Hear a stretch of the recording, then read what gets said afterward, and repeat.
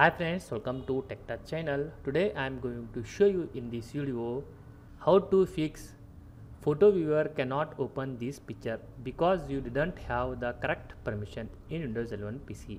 So before I start the video, please subscribe my channel for more latest video. Guys, select that folder or individual photo. For example, I select folder, right click on this folder, click on properties,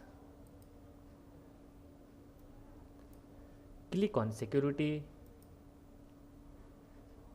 Under security, click on advanced,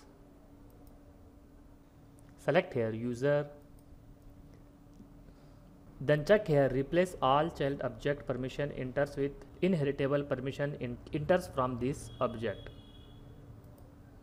Click on apply, click on yes, then click on OK.